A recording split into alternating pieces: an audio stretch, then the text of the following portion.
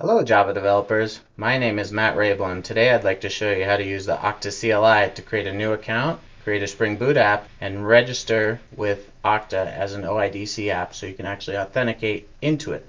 Let's get started.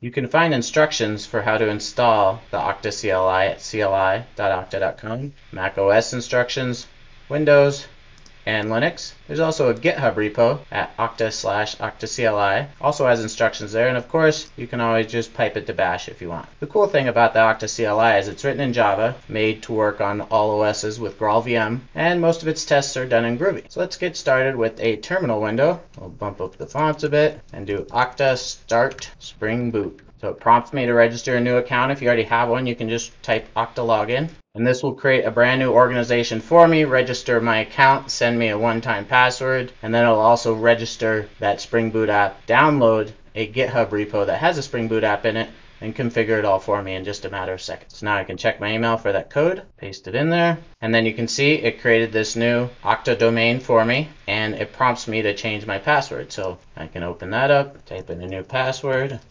So it resets it and it logs me in. If I were to go to applications, you'd see that it actually created that Okta Spring Boot sample for me, and my ID and secret and everything's in there using authorization code flow. So now I can cd into Spring Boot and I can run it with mvn spring boot run. And then if I go to localhost 8080, I should already be logged in. So you can see it spits out my username, and that code that renders that, if we do tree on this directory, we'll see where all the files are in application. So source main Java, this file has the code that returns that username. So I hope you've enjoyed this quick demo of the Okta CLI and Spring Boot, and I look forward to sharing much more information about Okta and Spring Boot with you in the future. Thanks for watching.